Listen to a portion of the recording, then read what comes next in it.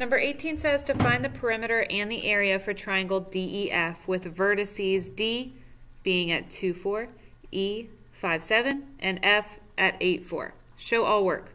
You must use the distance formulas and leave all answers in simplified radical form. Don't forget to include units and units squared in your answer. Draw the polygon here. It says draw the polygon here. I'm going to go ahead and draw a coordinate plane. Everything is positive. All these numbers are positive, so I don't need to worry about anything taking place down here, or over here, because that would be negative x would be up here or down here, and negative y would be down here or over here. So my x's go from 2, 5, and 8. So 1, 2, 3, 4, 5, 6, 7, 8, 9, 10. I just did a couple extra. And my y's go up to 7 is the highest. So 1, 2, 3, 4, 5, 6, 7. D will be at 2, 4, which is 2, 1, 2, 3, 4. This being my x, this being my y. And this is D. E is at 5, 7. 1, 2, 3, 4, 5. 1, 2, 3, 4, 5, 6, 7. This doesn't need to be perfect. We're just getting a rough estimate. And F is at 8, 4. 1, 2, 3, 4, 5, 6, 7, 8. 1, 2, 3, 4.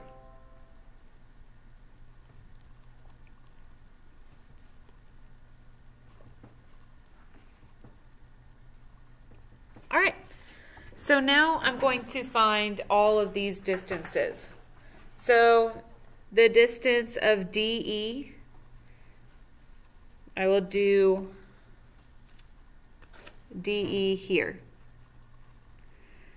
The distance formula is the square root of x2 minus x1 squared plus y2 minus y1 squared.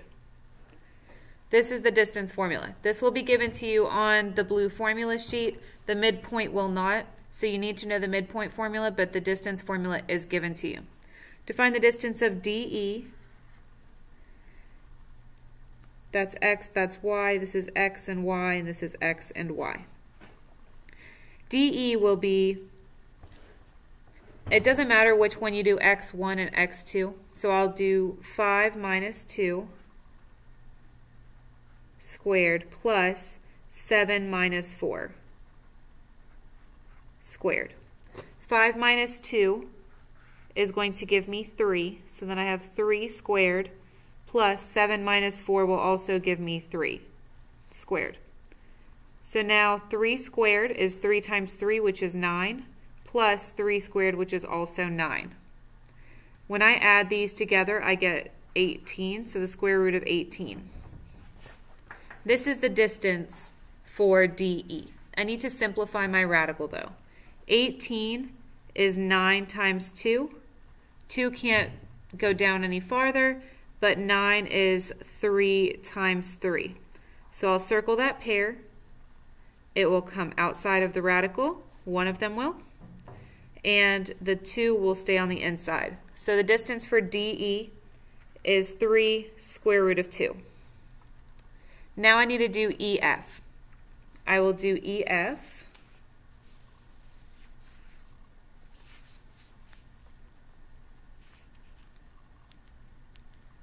Right here. So we're going to use the distance formula again. EF is 8, 4, and 5, 7. If I do x minus x, I'll do 8 minus 5 squared plus y minus y. 4 minus 7 squared. 8 minus 5 is 3, and 4 minus 7 is going to be negative 3. If I'm going to put this in my calculator, I need to make sure that negative 3 is in parentheses. If I don't, if I do negative 3 squared, by the order of operations, my calculator did the exponent first, which is squared of 3, and then added the negative at the end. But if I put negative 3 in parentheses, I'm saying negative 3, that whole thing, squared, which gives me my positive 9. Anything squared will be positive. So now I get the square root of 3 squared, which is 9, plus negative 3 squared, which is also 9. That brings us back to here, where we had 9 plus 9. These two match. So 9 plus 9 will be 18. I'll do my factor tree, circle my pair of 3's, pull my 3 out, keep whatever is left under the radical.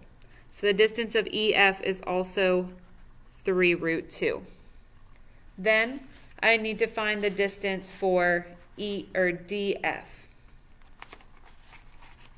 So for the distance of DF, I will use the distance formula.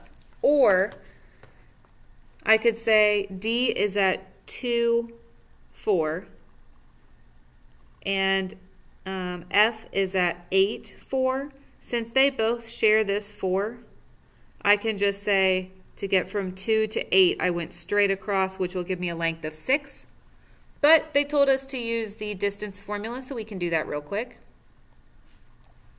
So the distance formula for DF will be the square root, and I will do 8 minus 2 squared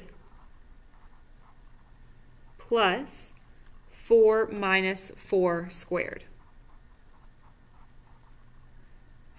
8 minus 2 is going to give me 6 squared, plus 4 minus 4 is 0. 0 squared is 0.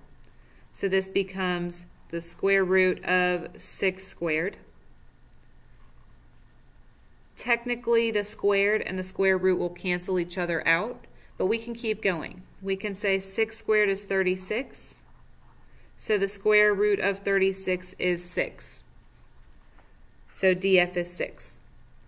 To find the perimeter, I'm just going to add all of these together. When I add these together, I have, I'll write it up here, 3 root 2 plus 3 root 2 plus 6. So we need to know how to combine these. If I have 3 root 2's in one hand, and I add 3 more root 2's, I will have a total of 6 root 2's. We are combining like terms here.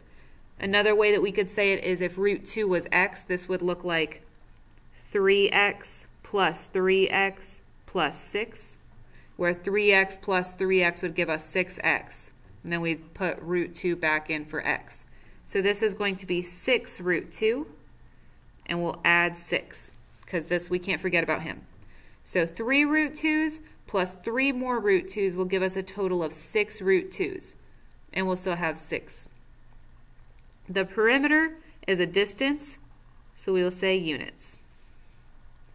Now we're saying which two sides are the base and the height.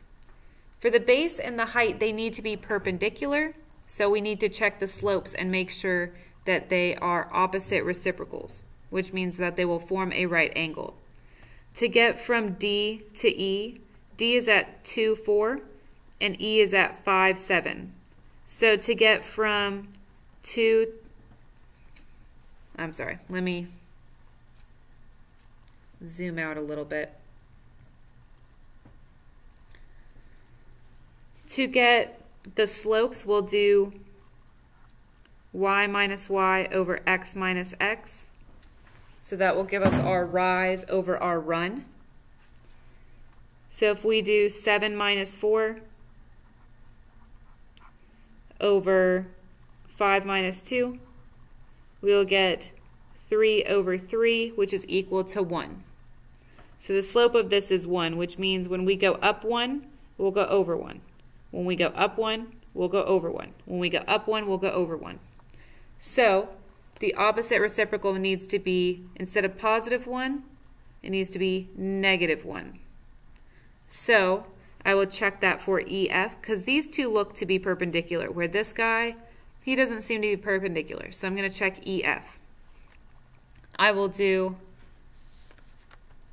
y minus y over x minus x. And if I'm doing that for EF, my y minus y, I can do, it doesn't matter which way it goes, I'll do 7 minus 4. But if I started with this 7, I now need to start with this 5. Over 5 minus 8. 7 minus 4 is 3. And 5 minus 8 is negative 3. 3 over negative 3 is negative 1.